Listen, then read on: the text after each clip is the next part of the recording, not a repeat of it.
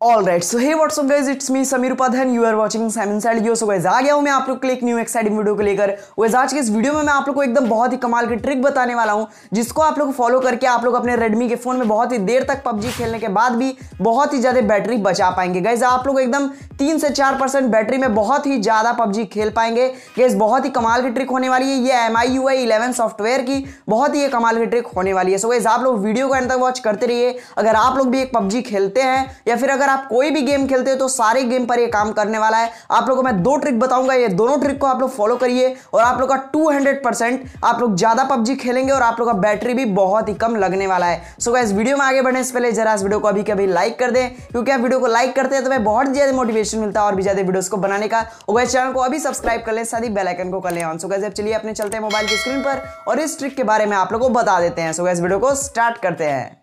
So guys अब मैं आप लोग को जो ट्रिक बताने वाला हूं आप लोग को एकदम ध्यान से देखना है और आप लोग को सेम आप लोग के अपने Redmi के फोन में वैसा ही करना है। तो गाइज ये ट्रिक मैं अपने Realme के फोन पे दिखा रहा हूं, बट गाइज आप लोग को एकदम सेम आपको Redmi के फोन पे करना है। तो आप लोग का ये ट्रिक 100 क्या 200% चलने वाला है और आप लोग बहुत ही कम परसेंट बैटरी में ज्यादा PUBG खेल सकते हैं और चिकन डिनर तक भी ले सकते हैं 3 से 4% में ही बस। सो गाइज आप लोग को सबसे पहले क्या करना है, आप लोग के अपने मोबाइल में Redmi के मोबाइल में सेटिंग में चले जाना है। ठीक है, तो गाइस सेटिंग में जाएंगे तो आप लोग को एक वहां पे एक ऑप्शन मिलेगा आप लोग के Redmi के फोन पे एप्स करके। मेरे में Realme का फोन है तो ऐप मैनेजमेंट आता है, तो हो सकता है कि आप लोग के फोन में ऐप या फिर एप्लीकेशन का ऑप्शन आता हो। तो गाइस आप लोग को सबसे पहले चले जाना है ऐप में। ठीक है, ऐप में जाएंगे तो वहां पे आप लोग को देखना है जितने भी आप लोग एप्लीकेशन रखे रहेंगे, तो आप लोग सारे एप्लीकेशन में से जो एप्लीकेशन को आप लोग बहुत ही कम यूज करते हैं उसको आप लोग को ओपन कर लेना है। ठीक है गाइस, तो फॉर एग्जांपल के लिए मैं अमेजॉन शॉपिंग को बहुत ही कम यूज करता हूं और इस समय तो एकदम बहुत ही कम यूज कर रहा हूं।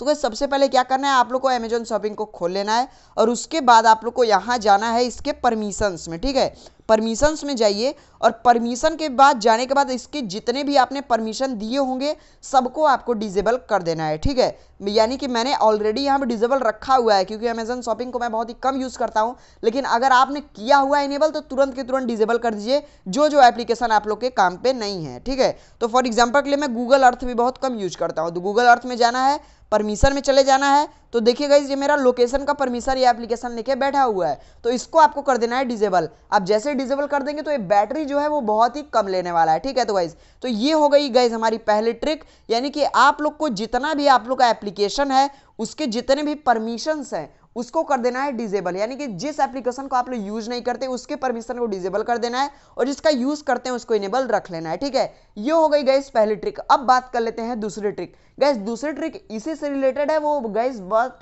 उससे और भी ज्यादा इंपॉर्टेंट है। तो गाइस उस ट्रिक को करने के लिए भी आप लोग को सेटिंग में चले जाना है और वही सेम चीज आप लोग को एप्लीकेशन में ही जाना है।